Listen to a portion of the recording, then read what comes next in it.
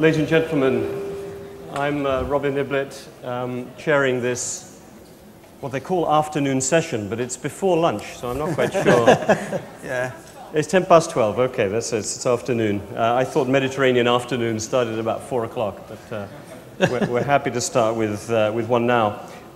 This is a conversation, which is why we've insisted on having ourselves seated here a little bit in front of you and taking the opportunity to, we have 1 hour here now before lunch, and the topic we've been given is a suitably broad and wide one in challenges and funding opportunities.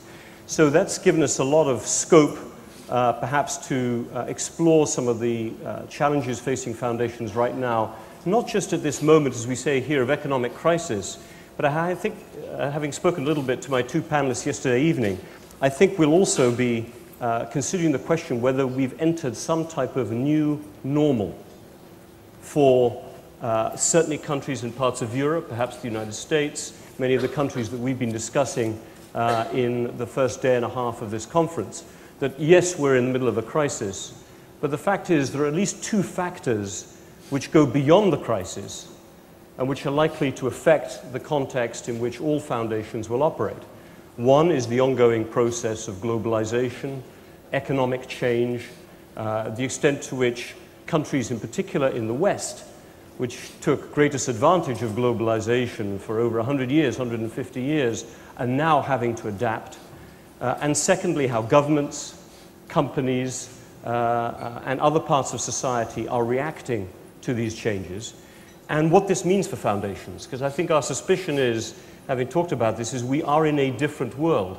And even if we get out, and hopefully we will get out of this crisis, certainly in Europe, in the next year or two, that the context in which foundations have to operate, their relationships with society, with governments, have probably changed quite fundamentally. And we want to be able to touch on that topic. I think that Ingrid Schullerand did us a great favor by posing the question she did. We could have almost asked her to ask that question before our panel, because I think we wanted to tackle this loss of trust that may be emerging right now between public and private sectors in the wake of the crisis, and a loss of trust that may be very hard to regain. So these are the kind of topics we want to be able to tackle today. We have in Markus, Hipp and Pier Vello two people I think particularly well placed to tackle these questions. Markus, as you all know, he is Executive Director of the BMW Foundation, the Quant Stiftung in Germany. He's been a long-time worker within the foundation world in Germany, which happens to have a very developed foundation sector, having worked also in the Robert Bosch Stiftung prior to his position, his leadership position at BMW. And in Pier Vello, you've got all their bios there, but we have the Secretary General of the Cariplo Foundation, again, somebody who brings extensive experience, but in his case, also in the private sector, where he has worked in senior management positions looking at quality management, human resources, strategic planning, and has written extensively on this concept of a learning organization, as he calls it. So I think we're going to have a conversation right now about these challenges. Let me start, Markus, with you. What is changing? I mean, surely we're in a situation right now where countries in the West, Eastern Europe, Central Europe, Western Europe, the United States, are facing a profoundly different environment in which they can achieve social welfare and welfare for their citizens. What do you think has changed most fundamentally? What examples do you have of change as you see it from your experience? Thank you very much. First of all, I really want to congratulate the Foundation and the EFC doing this conference in this time in Athens. When I got the invitation, you think always about doing that. I no moment regretted. I was so inspired the last 2 days, and congratulations to this great program of speakers you have. And that's exactly, I think, what you need, this kind of convenience in times of change. Let me perhaps, I changed my agenda completely, so you can read my position paper. But I think I take this question of change and transformation. And I would like to tell very shortly 3 stories about which, out of my experience, which I was very close to. And it's nothing about Greece, but 3 stories about change, and perhaps it has something to do with Greece. Well, let's see on that. So the first story is, I would call it the story about why was Poland so successful and Ukraine not in the last 20 years. This is, I was working for the Bosch Foundation. First, I was a fellow in the 1990s of the Bosch Foundation. I wrote my master's about Václav Havel, which was an inspiring person for me. And I lived in Czech Republic. I spent a lot of time in Central Eastern Europe, and I worked then for the Bosch Foundation in Central Europe in the civil society and foundation sector. What I've learned out of that time, why was Poland successful and Ukraine perhaps not in transforming a society? My result after looking back in this time is very easy. It was a parallel process in Poland of a top-down approach, which was the acquis. They wanted to join the Union, and they had to change really hard the political framework, the economic framework, and that was very pressureful, very hard, but very necessary. On the other side, it was bottom-up. You had a growing, incredible growing and starting civil society landscape, which was supported from foundations around the world, but also just coming out of like in a gardening house, and it was great to see that. And both movements came together, and I think have been the real reason why Poland is nowadays one of the most performing countries in the European Union. You can take Estonia, you can take other countries.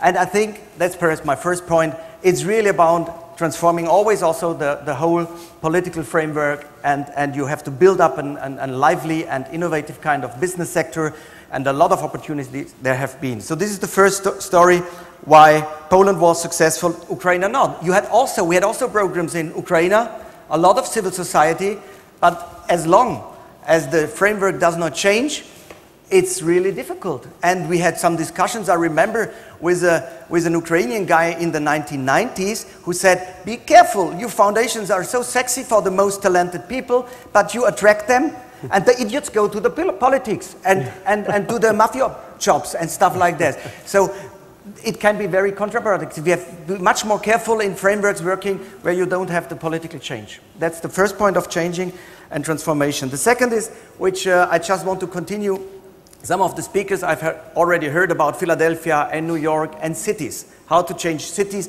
and I think this is a great topic to speak in the mother of cities in Athens. I studied ancient Greek as a student, and of course I learned that this is the mother of cities, and what is the idea of cities. I would like to tell the story of Berlin the last 20 years, also very shortly, if you allow. Berlin, I think, had to do a transformation, and that sounds perhaps now, it should not sound comparing something, but I think the transformation of Berlin the last 20 years was much harder, and the challenge this city had to face is really much harder still than that what you have in the moment in Athens. Just some numbers. It was a completely external funded city in the West and in the East in the 80s. Yes, it was the front city of the communists, and it was the front city of the capitalists, and they put a lot of money just to keep people and business and all there. It was over bureaucratic, it was amazing. And then the wall broke down, and inside of 2 years, Berlin completely lost 90% of its industrial basis. It was really a desert in the beginning of the 90s. And it was depressing, and it was really hard. But then what happened? There came a first wave of young people which left Berlin again frustrated because it was still not a kind of atmosphere to start something new. It was too depressing in the beginning. But then, and I'm not a friend of him, the mayor of Berlin, Klaus Wowereit, but then he made in a speech, because a lot of people attacked him that he is more on parties than really hardworking for the city, he made a claim which really changed the atmosphere. And that was, Berlin is poor, but sexy. Yeah? And that was something which went around Europe and the whole world. And the second wave of people coming, beginning from the end of the 90s and the last 10 years, was amazing. Do you know how many people fly in every Friday just to have party in Berlin with EasyJet and trains? More than 20,000. And it's live all the time. Do you know where all the artists go? Because they find, and that's the topic we have heard from Philadelphia, there is empty space, there is cheap space, and there is an atmosphere where people just can try things new. And that was the second wave which came in, and if you look now how Berlin is transforming, and people coming all over, it got very international. Half of the population of this 3.5 million city has been changed in the last 20 years.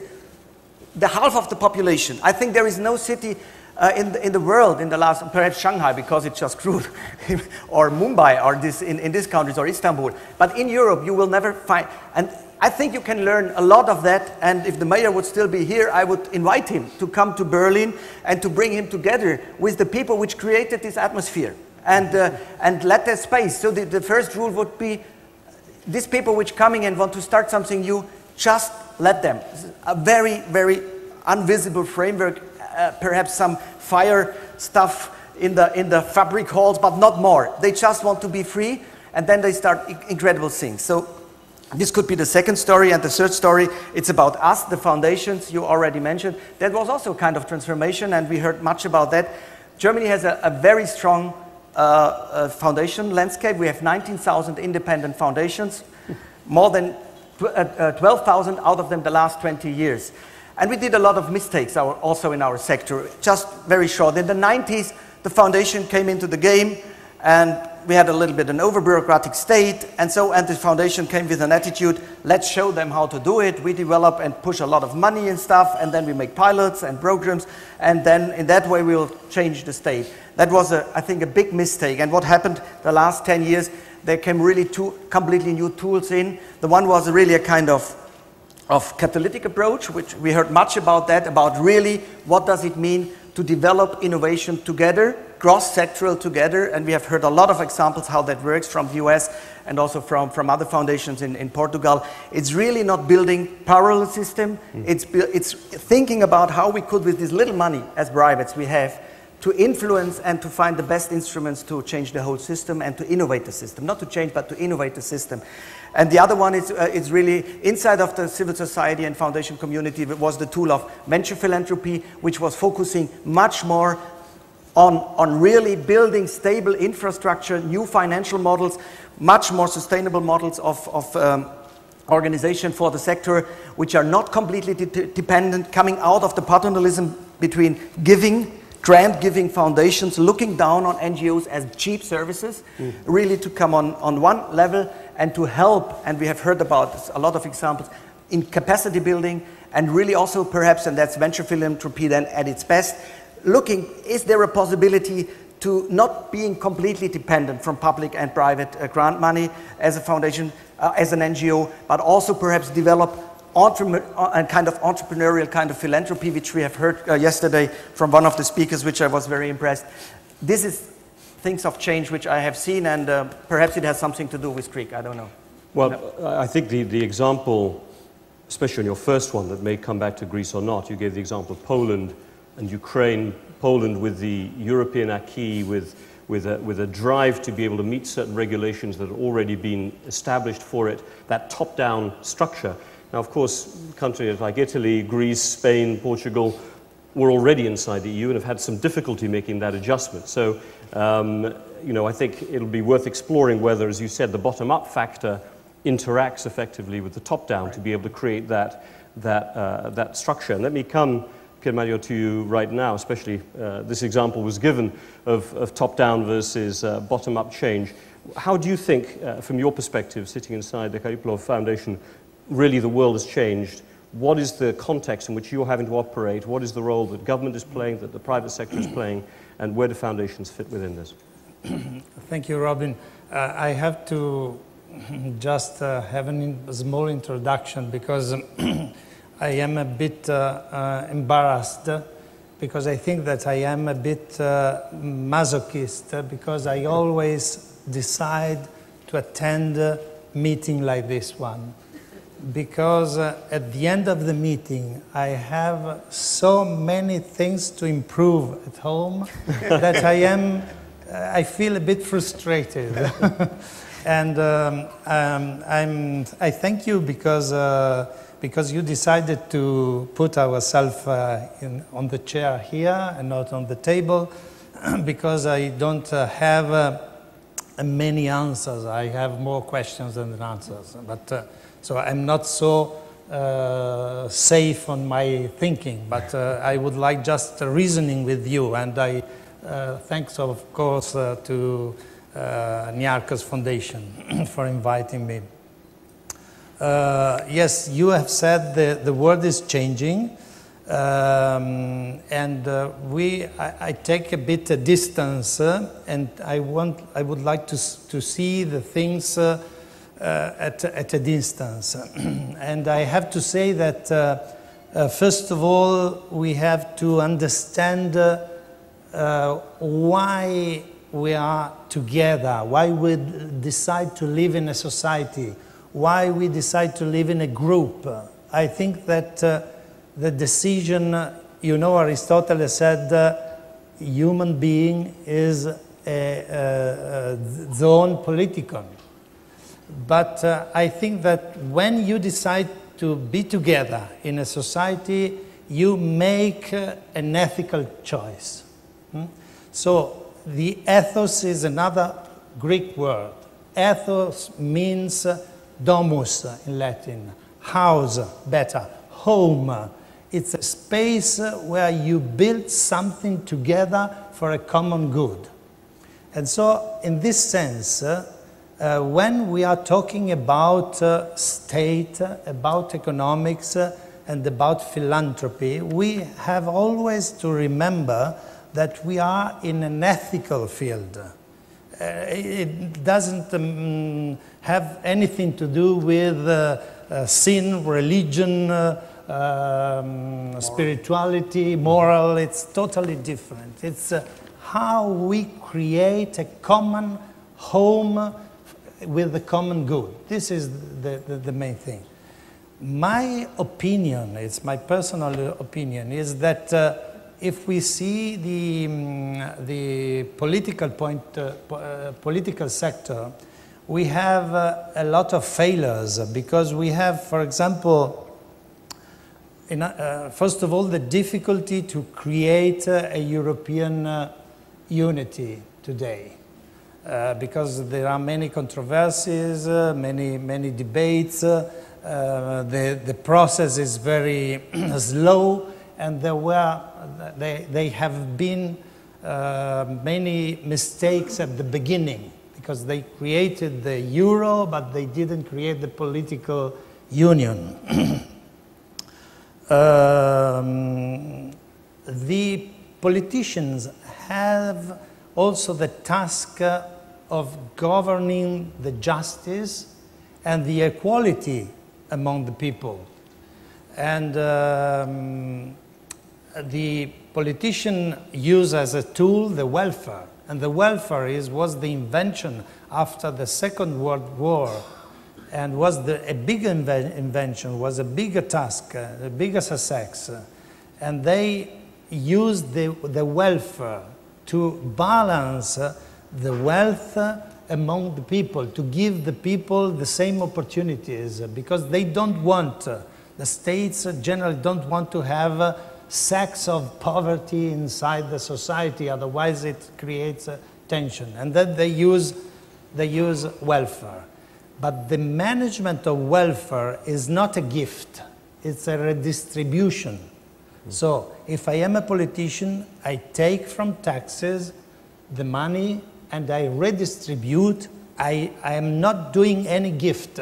I'm doing my job in terms of redistribution of wealth. Totally different is the situation in philanthropy, where I have the money in my pocket, I give the money, and this is a gift. But if you compare the relationships, the two types of relationship in the welfare and in the philanthropy, is totally different. My mother lived in a very small village in the Alps. She is 95.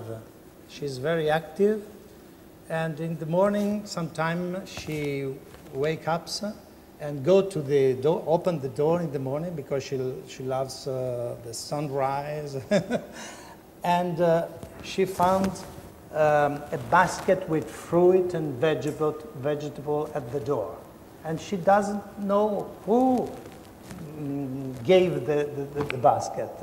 And so she started to investigate, to find out who could be the donor. And she phones the friends, and she discovers who is the donor. At the end, she, after weeks, she makes another gift to other people. And in the village, we have many people that are delivering gift each other with the fruit of their garden. Their relationship created by the gift is very strong.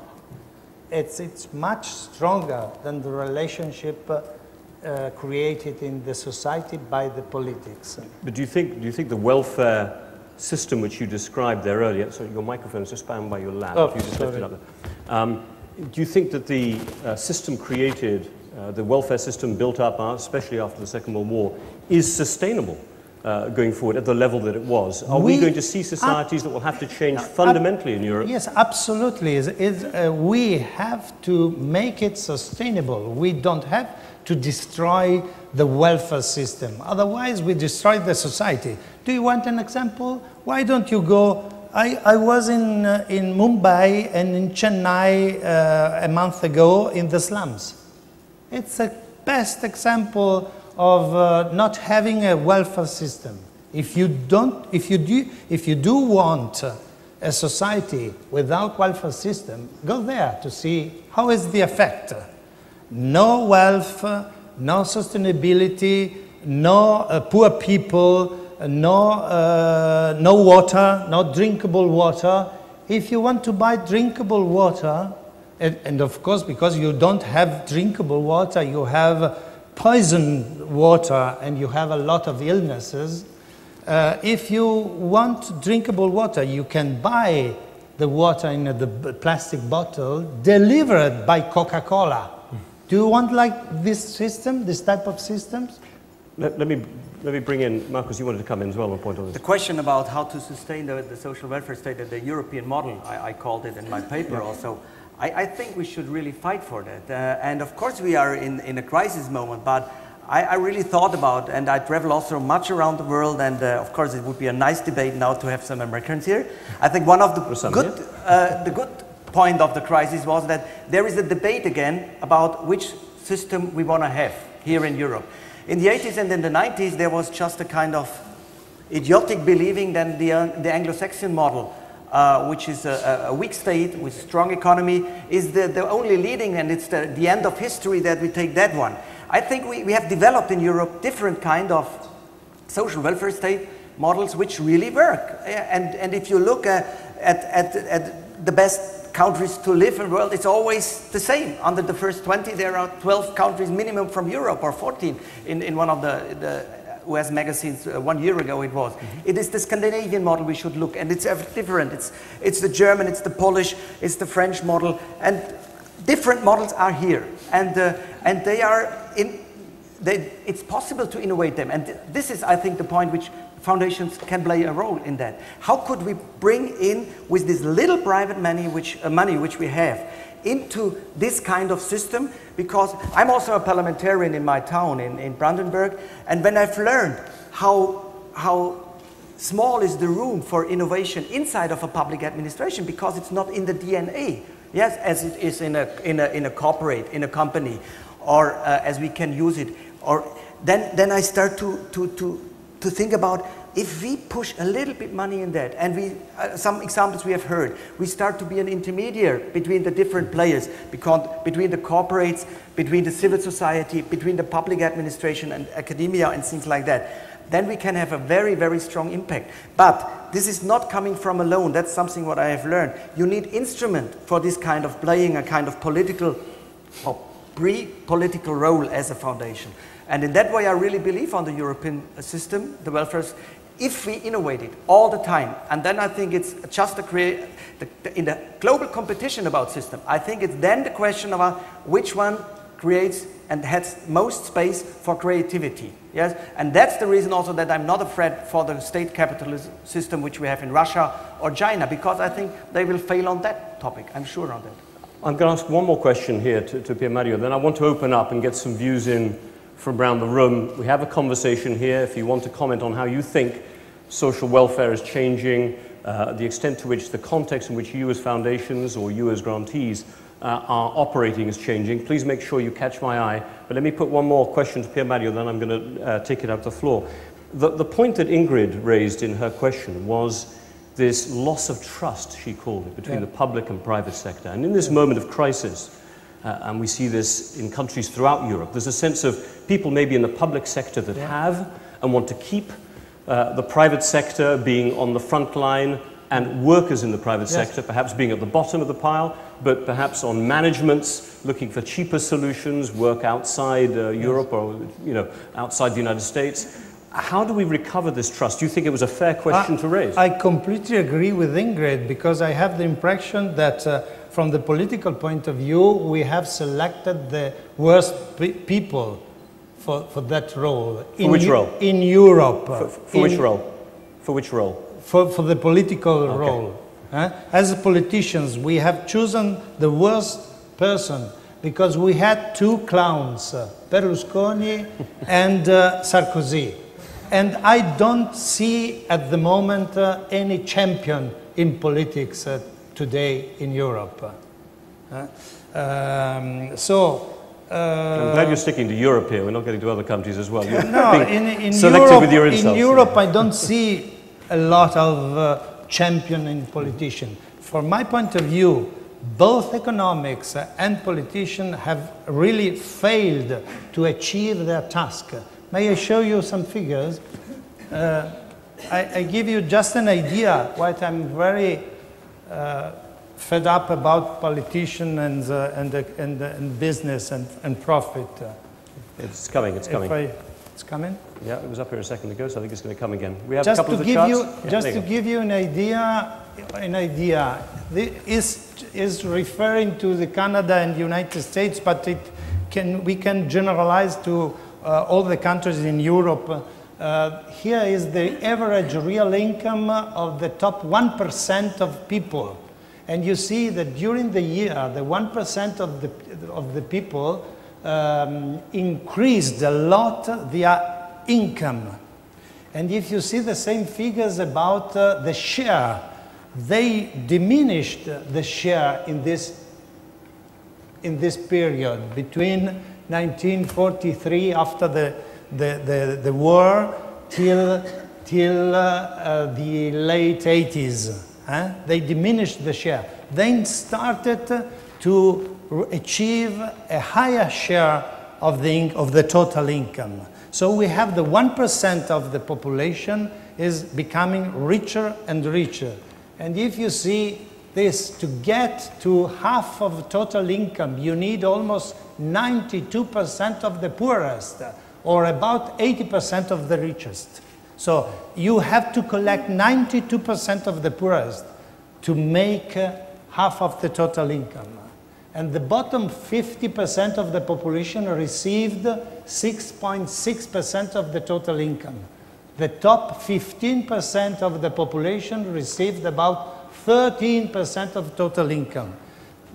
In this sense, 6 million top people receive as much as more than 3 billion poorest. The ratio is 500 to 1. And why I don't trust financial and economic sector? Because despite the scandals and despite this situation, starting from 2007, the Wall Street and the city denied together, continue to deny to have rules. And the last scandal is, in this week, the manipulation of LIBOR, the interbank index. So they don't want to have rules because they want to continue to make money freely. We cannot have this type of partners. We need to change our way of thinking and our way of world. That's why I'm really upset and very convinced. I said that I don't have many answers, but I have only questions. But I'm really sure about that. We may get some questions around the room. Are you coming in, Andreas, at this point? No, in a minute. Let's make sure we get some, I want to make sure I get some questions from the floor here and whether people sort of concur with the outputs laid by both Pier Mario and also by Markus. Whether there are any questions people want to come in right now, whether you believe that the world in which foundations are operating are fundamentally changing. Governments are being incapable so far of preventing a growth in this loss of trust between the public and private sectors, and that in essence you're going to have to be operating in a very different environment, one in which potentially the welfare capacity of governments may be declining, but in which the private sector is not able to pick up the difference. I mean, is this a way that you would interpret it, Markus? Because in Germany, that Gini coefficient line, if we were shown, I presume would have had quite a different spread. The point has been made that you gave an example of some of the Nordic countries, in particular in Europe, that seem to have hit a balance between being able to maintain welfare systems that are relatively well funded and yet have quite successful private sectors as well. What is the trick? Is this a public administration issue, a private issue? I'm not so skeptical. From my background, I'm coming from Southwest Germany, and you're from... I think we have really a sector, we have a tradition, and it's strengthened now, of entrepreneurship and of corporates, which are very much in Germany. You know that about the hidden champions, this Mittelstand, which is really strong, which are family-owned companies, which is really the heart of the German business. And there is another ethos. You know it also perhaps from the Lombard day. This is a complete other ethos at that, what we have learned in the 80s and the 90s about what is successful business. Look at companies like Bosch, where I have worked. This is completely owned by a foundation. They live since 130 years now, very successful all over the world. They had 6 bosses in 120 years. We had more popes in that time. Yeah. So there is continuity, and there is a long-term thinking in this. And this is the background also of the success in the moment in Germany. And this was also a lot of restructuring in the 90s and in the beginning of 2000, if you look, and then you can change very quickly a society also. We had unemployment rates just 5 years before, which are not far away from that what the southern countries now have. Mr. Schröder in 2006, when he made his really hard reforms, we had more than 5 million. Yes, we had areas in Eastern Germany where we had 25% unemployment. Now in this area, where I believe we have 6, a little bit far away from Berlin, it's perhaps still 12. But you can change it, and so I'm a little bit more optimistic about also our public administration. I'm coming from Baden-Württemberg and Bavaria, and I think one of the success, beside of a fluent and really innovative kind of business, is really effective public administrations. Also there is innovation possible. Yeah. So I'm a little bit more optimistic on that. And I noticed that you've had as you said earlier in Germany, a huge number of private foundations. Yes. So how does this fit? Here we are in a society where you might argue there's maybe less need for foundations, and yet you have an enormous amount of them. What is this correlation that's existed there? And here we are been talking in Greece, you're comparing the numbers of foundations that operate in Greece, where the correlation seems to be the inverse. So my point is always why I believe that the European model in this more northern way, where you have a welfare state, which is good funded by taxes, but the point is, if then this private wealth is coming as an add-on, as an innovation driver, this is just a little bit money into the game, and you have these 19,000, they pay their taxes, they make successful businesses, and then it's called the Kür. If you make this ice kiting, you have the Pflicht, the duty, and in the end there is coming the Kür. You still give more, and it's not just the money, you as a person. Especially these medium-sized entrepreneurs, which are rich people. They are millionaires, of course, if they have one generation of success. They are very strong committed to their local communities. They are the drivers of the civil society in their areas. And the most of that foundations are really regional, but they are a part of the game between local community, the business community, and the civil society. It's very local funded, and that's perhaps one of the success stories about it. Please, Pier Mario, come in. And I'm looking around here to see if anyone wants to come in. Okay, there's one question at the front. Pier Mario, do you want to go first? Yes, I think that probably some countries should avoid to have some best example around the world. They should try because every country has its own history. So and so in a family you have some time, if you have 3 or 4 or 5 kids, you have some time a kids who cannot play a good role in the school, has not a performance as you want, but the worst way is to present the best example of the brother. Because I am a bit skeptical about also about Berlin, because I think that Germany invested a lot of money in Berlin, and Berlin is sexy, but probably is not so poor. So if you want to change Greek, you have to start from the Greek potentiality. And it takes time, it takes decades, because you have a beautiful country, you have a beautiful culture, but pay attention, I'm not talking about the culture of Plato, Aristotle, and Socrates. I'm talking about the last literature. The literature of the last century, the Greek literature, is one of the best in the world.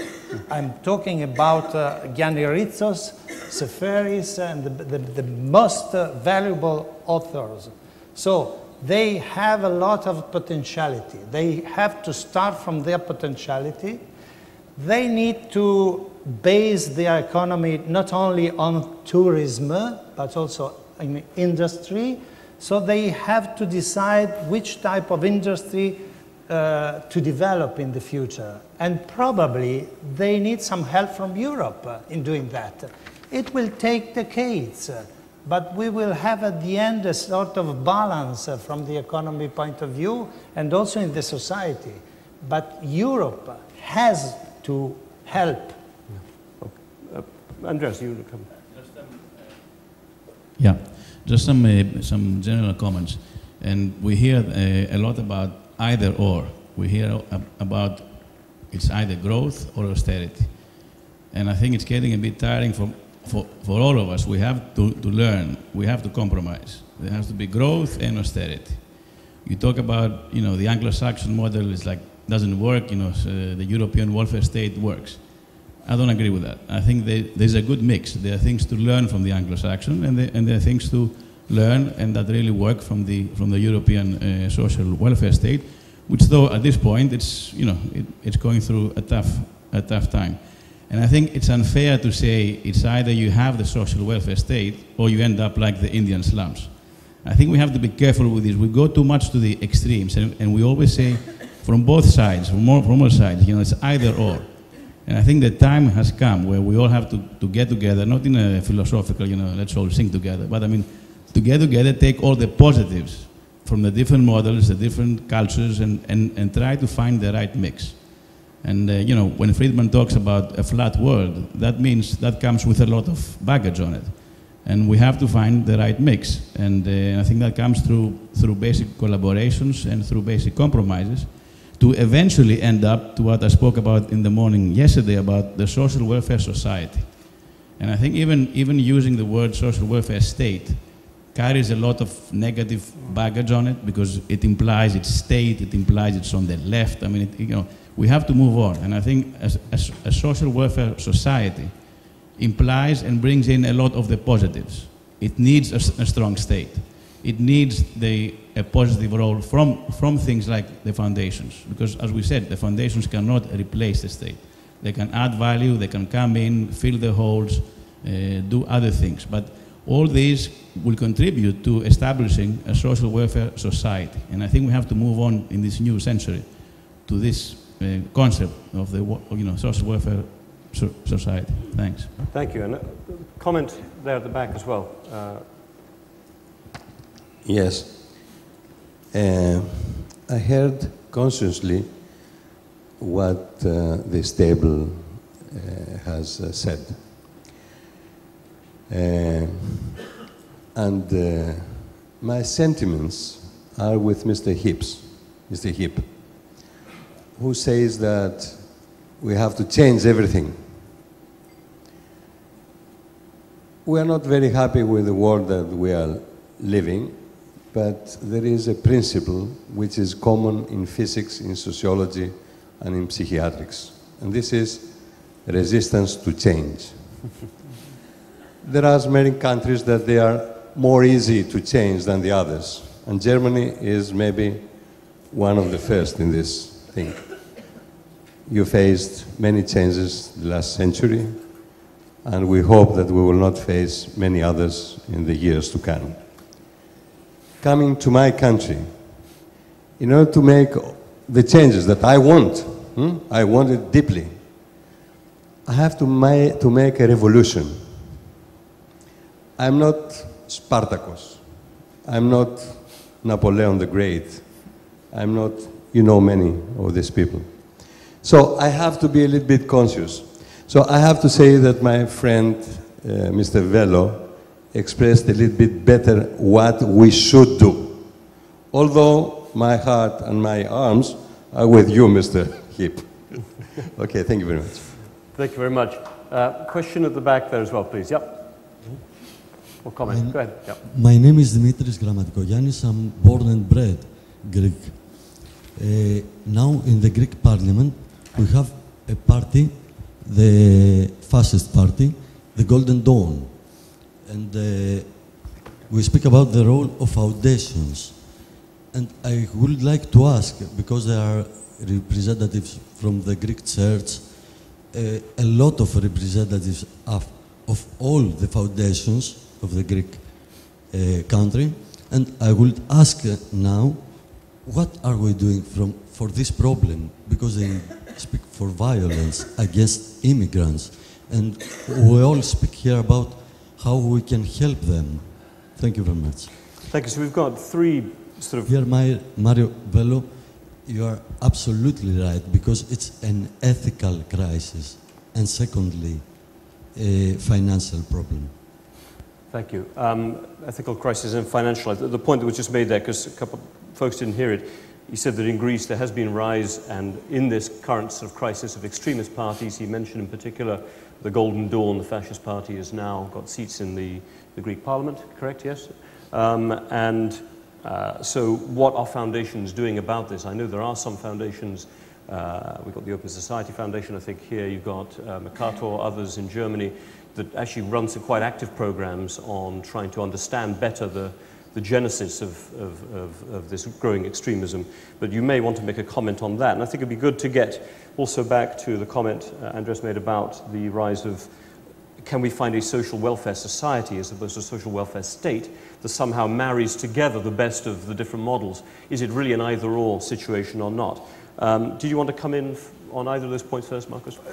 I take perhaps first the extremists. Yeah, we had these phenomena also in Eastern Germany, very strong, but in other parts also. And the only way I think in that field is really that you have to also as a foundation together with the communities, to have alternatives. We have some parts in Eastern Germany where they are very, very smart. We have some right parties, and they are not so aggressive as they were looking 20 years or in the really fascistic times. But they learned their lessons, the fascists, yep.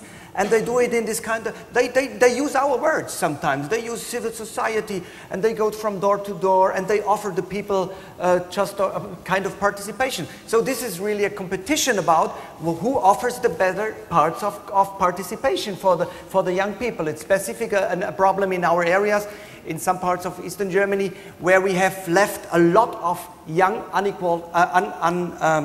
unqualified young men, because the women, the most, left. It's amazing. Qualified women left earlier. Yeah, they look around if they don't find a man to marry where they can equally look. If they look down, they never marry, so they leave. That's sociology. We have really studies about that. And what's left in villages where there is no future are unqualified men. And this is the huge danger in some areas.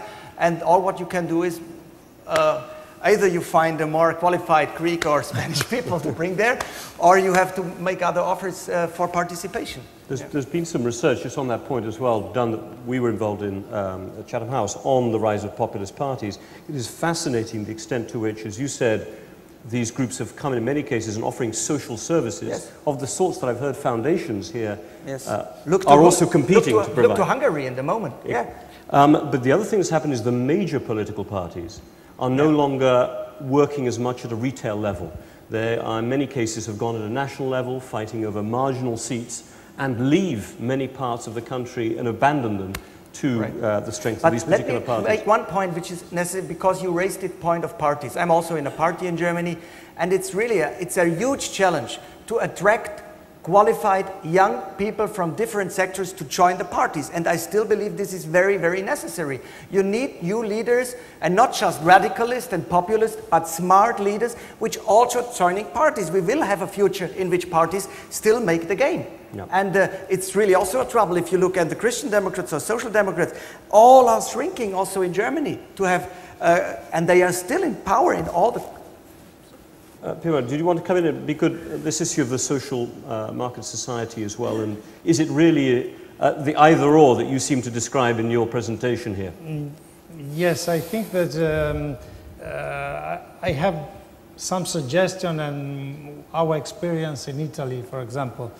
The suggestion is, in comparison with the political field and the political actors, probably philanthropy can play a very strong role and very qualitative role, high qualitative role.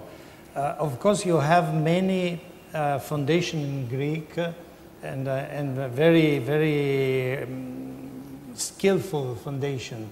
Probably if you put together the forces and if you have a very strong association capable to speak and to dialogue with the politicians, that could be nice. That could be a very, very good. For example, in Spain or in Italy, I give you the example of Italy, we have 88 banking foundation. Of course, the association of banking foundation is very strong, really very strong.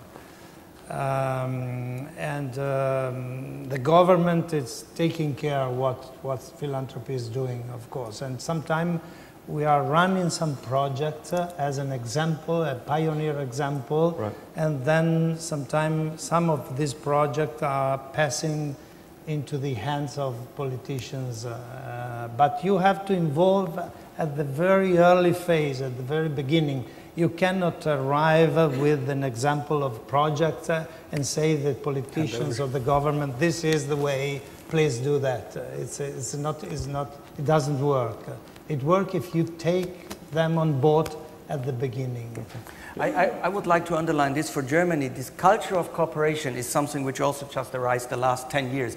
In the 90s, each foundation wanted to make its nice project and wanted to do the better. It was a lot of, oh, I'm the most beautiful and the best, and it was not. Now we have really a change of culture, really to cooperate. The first step was inside of the foundations, and now it's more and more to partner really with all around you. Yes, and we learn much from that.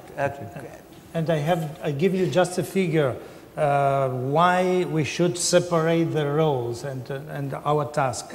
We have calculated that if we put together all the endowments of the banking foundation and we want to finance the public expenditure for health, our endowments will dower till the 6th of January. So, despite the fact that we are relatively rich as banking foundation, our endowments and our power is not sufficient to solve the public problems. Yeah, no, I think this point of foundations as acupuncturists and so on was very well made, I think, on that first day. Luc. Luc Taillard, Kimbolden Foundation. I just want to bring it back to what foundations can do. You speak about fascist parties or populist parties. I think that one of the things, anyhow, we see is that democracy, it has to do with trust, it has to do with ethos, is a challenge in our societies, and so we cannot run away from it. But one of our lessons is, anyhow, that what you never should do is attack the enemy directly. So you don't go against the fascist parties, because then you make them stronger. We just 3 examples. One thing we did was to make very thorough research. We financed research of universities to study those parties, and we did it in a submarine way. Nobody knew, the media didn't know, and we gave those studies to the study services of the different other democratic parties. So we did that for them, they got it, nobody knew, nobody should have known. Now you know, but you will keep quiet about it. Second, we have a program which is running for years, is on democracy with children and schools. I mean, you need to start up every day to let people understand that democracy is not about having the right, I'm right, you're wrong, it's consensus, and consensus is not negative. One of the problems of the media is that when you have a compromise, it's seen as a negative thing. It's a positive thing. So we work with young children, and we have more than 300 schools coming in our museum doing those things. But also our board now for the future has said, we do sometimes prospective studies with all the stakeholders, and one of the issues they want us to work on the next 3 years is really the future of democracy and what are the elements with the social media, how can we work on it. And lastly, I think towards the civil society organizations and extreme right parties, the problem is that the extreme right parties always link in to things where normal people get nervous about, and it's not the critics on the normal people. For example, migrants. Now, a lot of the NGOs who work on migrant communities, they have the talent to make the people go the wrong way, because they speak to the converted. They preach to the people who are already converted, which means that the people who are in the middle go to the wrong side. So what we did, and it took us a year to convince the NGOs, is to give them a training in framing and reframing their messages in a way that the people go to the right direction. So I'm just giving that as an illustration that first, lessons learned, surely never attack as a foundation or an NGO directly the fascist I don't think it works. But there are other ways, and we have a big responsibility also being part of a democracy to work on those issues. Let me, I see there's a question, lady there, if you take the microphone there, please. And a question at the back as well, sorry, is that, yeah? Okay, and we'll do one at the back. We're coming close, I think we've got to be finished certainly by 1:10, and we are running a bit over time, but yeah, I want to make sure we have a chance to come back, please. Hello, yeah, my name's Jenny Clark. I've worked for a number of NGOs, mainly in the UK, and I just wanted to come back to the question of the role of foundations in building trust in society, which I know the issue of trust is a really big concern here at the moment. But it also has been in the UK. There's been a lot of concern about a lack of social cohesion in the UK, and some research done into that found actually the highest levels of trust tended to be at a very local level. So amongst local communities at a grassroots level, there are still reasonably good levels of trust. And that seemed to touch with what Mr. Hipp was saying about the situation in Germany, where local foundations and local companies can work very well together and have got a very solid base of trust in local communities. I just wanted to mention, I'm aware in the UK there is a network of local level foundations that work at community level. I think it's called the Community Foundation Network, and I know that they do really important work funding grassroots projects at a local level, and perhaps that model is something to consider, and perhaps it could help address the lack of trust here. So I just wanted to raise that. That's a very interesting point. I think this working really down rather than up, less of a top-down answer, much more of a local answer. I'll let you come back to this with some closing comments in a minute. There's a lady in the middle, I think, right at the back. Yes, you have a microphone. Yeah.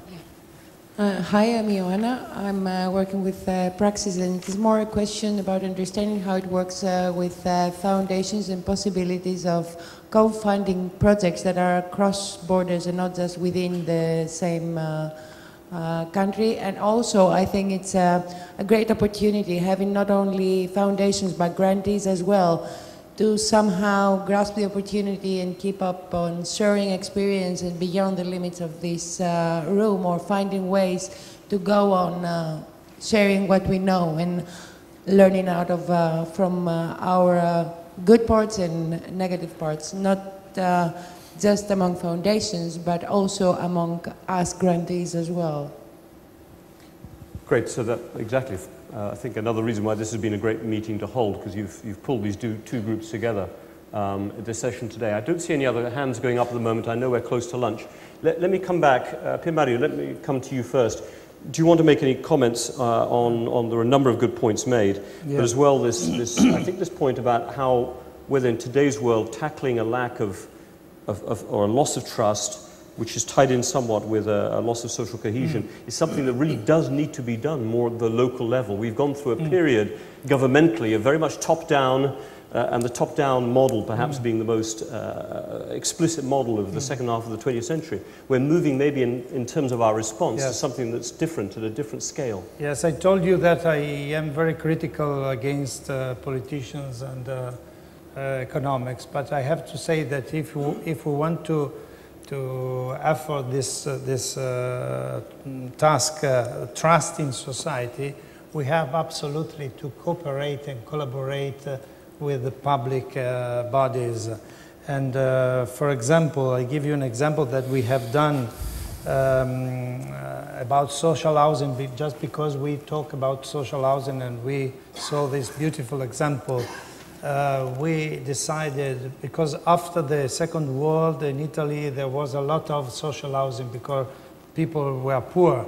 And then after the 80s, they stopped immediately, they stopped suddenly to build social housing. And nowadays we have a need for social housing. So we created a foundation, Social Housing Foundation. We created a fund, and then we developed many projects located in Lombardy on social houses. But because of the fact that these approaches were winning, we involved the central government and we transformed the project in a nationwide project. And so we merge our fund with the government fund in order to have a mass capacity. So this is an example how to involve the government in some specific philanthropic project. And the second example about society, trust in society, we have created 15 community foundations. So it means independent foundation located in the region and involving the society, the local society, for philanthropy.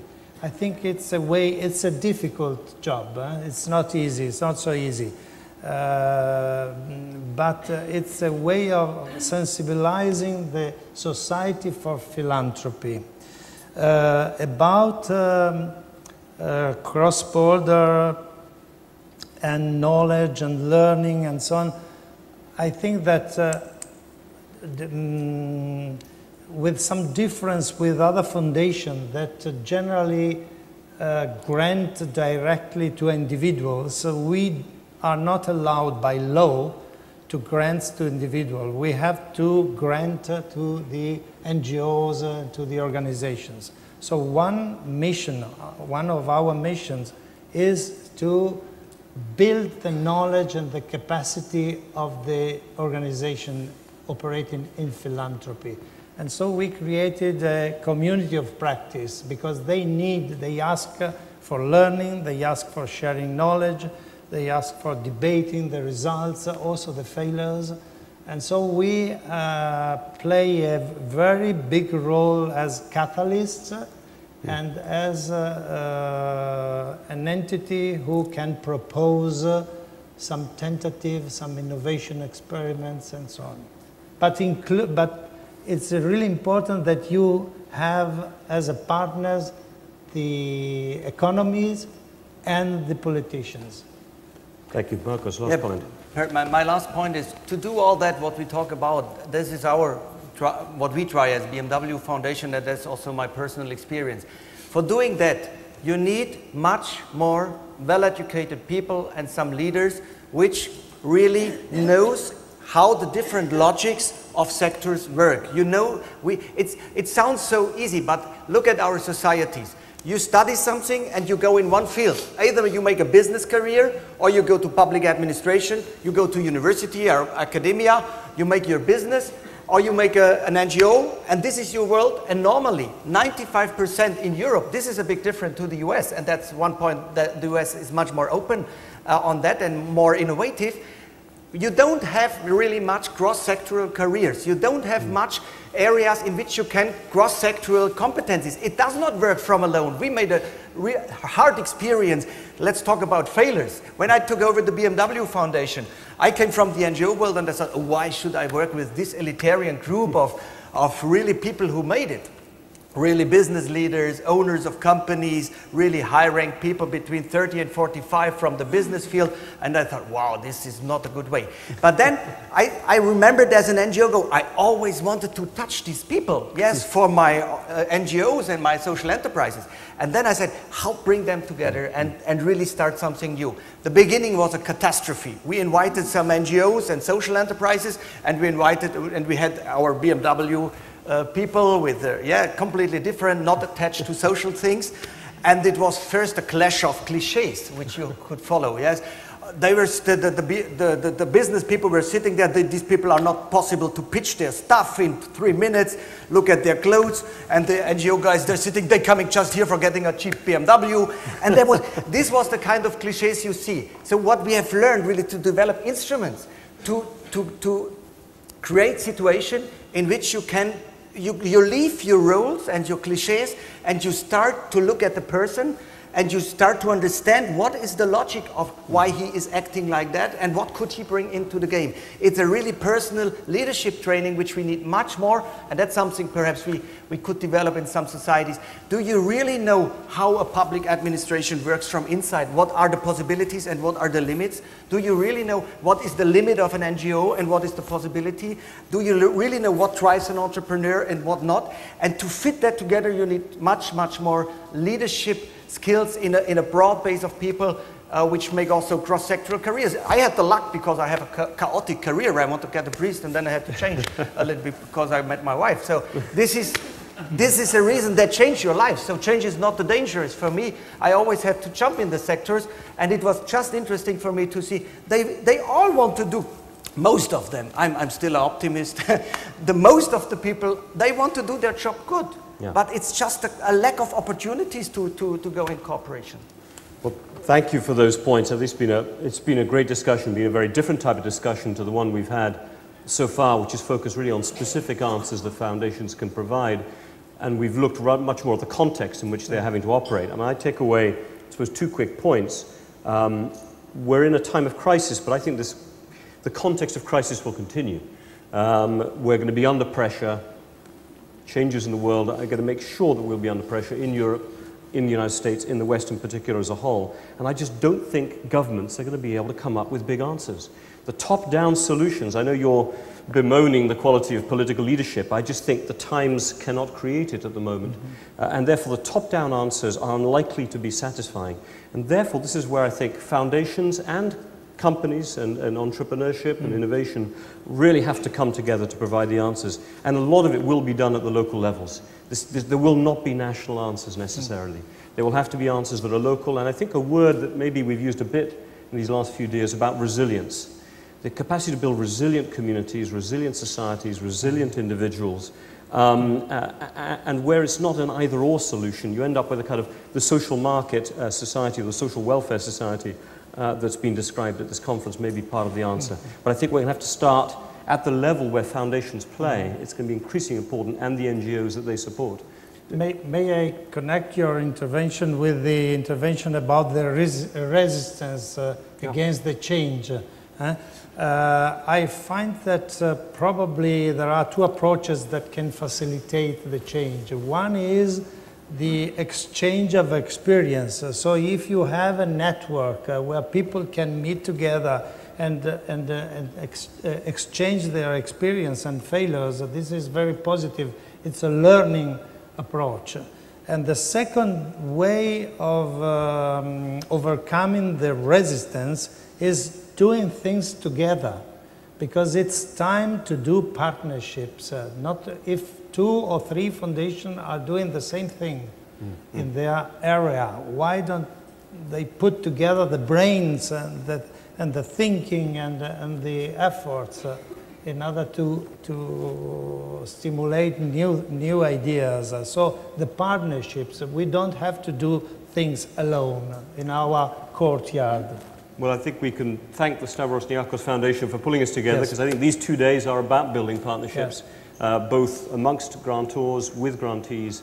It's a great opportunity. Thank you for 2 very stimulating, passionate sets of comments. Thank you for some very good questions, and I think it's lunch.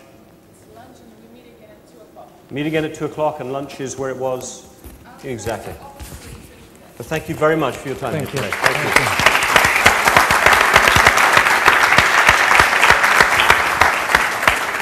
To